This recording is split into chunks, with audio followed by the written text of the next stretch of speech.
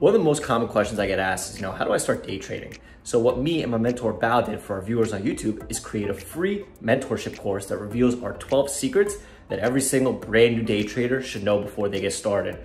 But please take note that there is limited seating every single week. So please reserve your spot at myinvestingclub.co. The link is in the... So today we're going to be talking about approaching a trade. And really, I mean, this is, I'm doing this one. There is some prerequisite webinars to this one.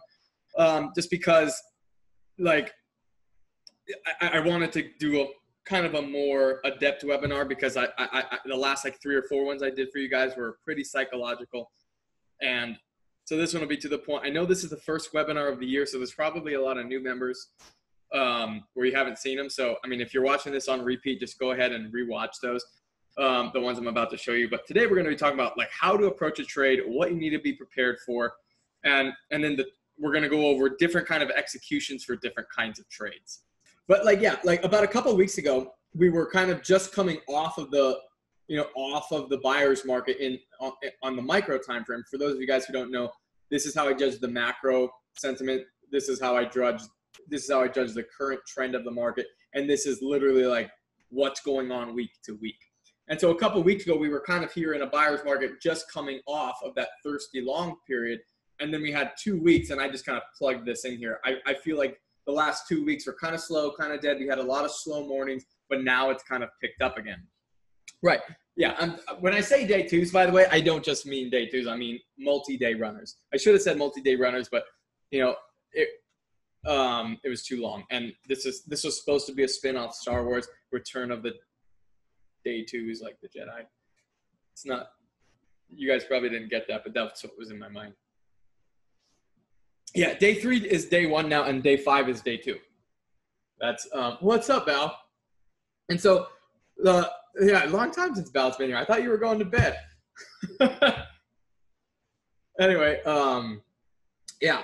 So like, longs definitely have control of this market, and like, and I kind of talked about that today, and Val and I and Harry were all kind of talking about that, and like, I talk about this here.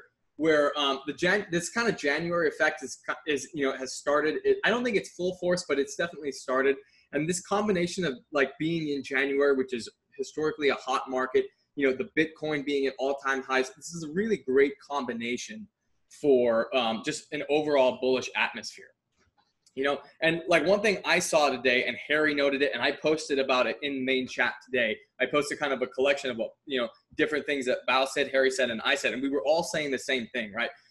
We were saying that like this is that kind of market, and if you've seen previous webinars, you know what I'm referencing, where there's a market where the range gets really strong, and there's a point in the market where you don't see a lot of dips, but when you do see a dip, it's big. You're kind of getting these these A and V style market moves. Like there's not a whole lot of room if you're wrong, and you have to learn how to cut those trades because they will punish people. And this is where longs often get a little overzealous, right? This is where the longs get trained like for no dips, no dips, no dips, no dips, no dips, and this is why the market gets so strong. It's because longs aren't getting their dips, so they chase it higher. And that works for a week or two until the longs get too comfortable with, Harry called it like the FOMO lines are working. I was talking about how this is like a no dip market. And I think Bao phrased it as something like, dude, like this stock went way up with no dip. And that's kind of what we're seeing in this market. And that's partially because I think a lot of people have FOMO on these Bitcoin names. And so we're seeing like a lot of chaser stuff. And just know that this overzealousness can't last forever. And so it eventually will punish people. And if you kind of look over to the market sentiment, like this kind of follows it, right? It's like, when we kind of get dead, people get used to just like normal bounces, normal moves. But then we get into this buyer's market and things just start skyrocketing and people chase. And then you can kind of imagine how once people start chasing, that's when everything starts getting long crowded.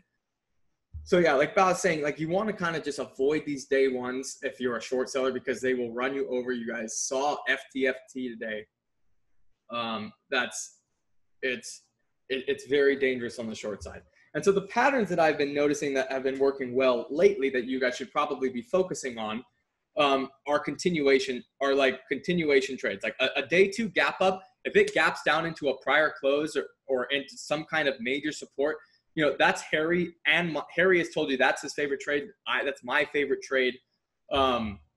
These stocks are continuing on a bigger time frame. If you zoom out on all of these charts, and we'll go over some charts in a minute, when it's the key trader section.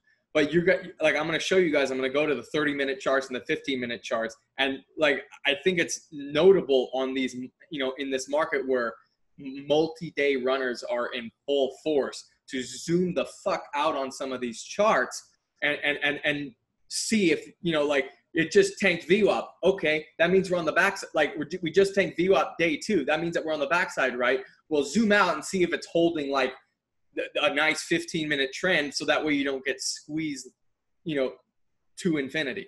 Hey guys, my name is Tosh Bradley. I'm one of the head mentors and moderators at My Investing Club. If you have any questions about getting started in trading, getting started in MIC in general, text me at 213-458-5997. This is not a robot. It is me directly on the other end of my business line, and we'll get you in the club. We also have special promotions going on that I can get to you depending on your trading needs.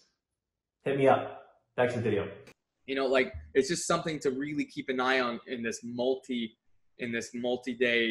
market, you know, this multi-day move market that we're seeing, right? And so, like, I really feel like this short kind of 10-minute time frame trade is getting a little bit crowded because everyone kind of has the same idea. And so that's why these moves, like, we're seeing the bigger range, like people wanting like a little 10-minute, they'll buy a dip and it'll dip way lower, or their shoulder pop and it'll short way higher, and it's just enough to stop you out, and then it pulls back. And that's just a sign. That's why we keep track of the range week to week, right? Like, if you notice that range is stronger than normal, you might want to space out your orders a little bit more. So that's why we keep track of this stuff week to week. And anyway, what do I think that we're here for next? What do I think is coming up? So I've been around a lot of sectors, and here's the thing: when sectors come out of nowhere, like it's a new thing that we've never seen before, and it's just bang, blam in your face, those stocks run and run and run immediately off the get-go, and they're strong from the start until the head gets cut off the snake. We've seen a Bitcoin run before, and the problem with that is that everybody knows Mara, everybody knows IGC, everybody knows DPW, right? Riot. Everybody knows these stocks, like, and even in the Wheeze stocks, TLRY, CGC, everybody knows these stocks already, and they know that these are the sympathy runners to the sector.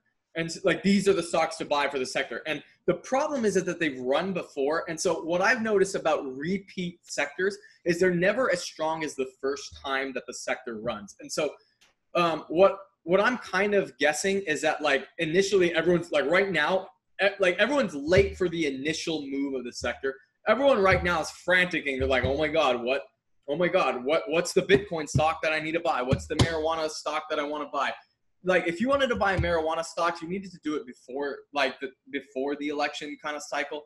You know, then you're kind of getting early. Everyone's like actively hunting it now. And if you start entering in late, like, look at the daily chart. If it's up 2-3 days in a row already, you've missed it. Like, and I think that we can easily see a delayed, like, kind of like a delayed sector run, you know, on the Bitcoin and the marijuana stuff, just because I feel like it's very easy. Yeah, I will in just a second. I feel like it's very easy to get, for it to get long crowded and then kind of sell off. And then after that kind of first round, what kind of sells off, because these stocks have run before, which means there are bag holders in the stock. There's known resistance levels now, and that's going to get in the way. And I think that can add to this potential delay. And then if, like, next week, 2 weeks, Bitcoin is then it's, you know, 60K, for God's sake, I don't know where the fuck it's going to go.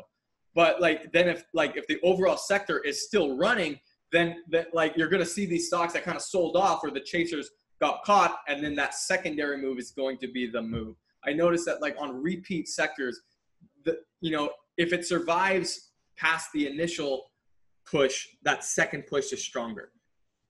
So anyway, yeah, and Bao's talking about the 3-day rule. The 3-day rule, it's almost like the 5-day rule with bingo.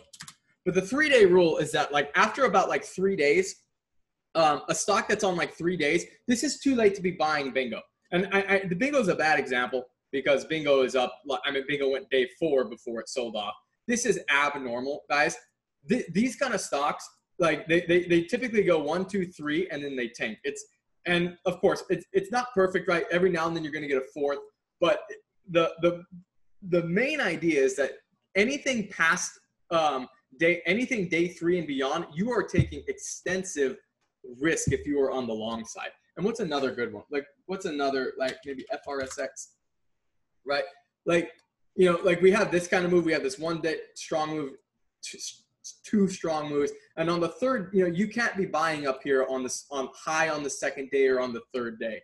What's another recent one? FTFT is just on day 1, right? Yeah, so that's on day 1.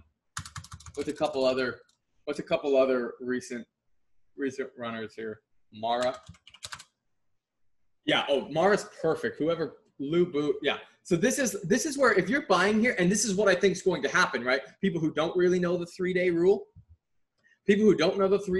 like they're getting all this kind of FOMO up here, and they've missed it, dude. Like you can't do this.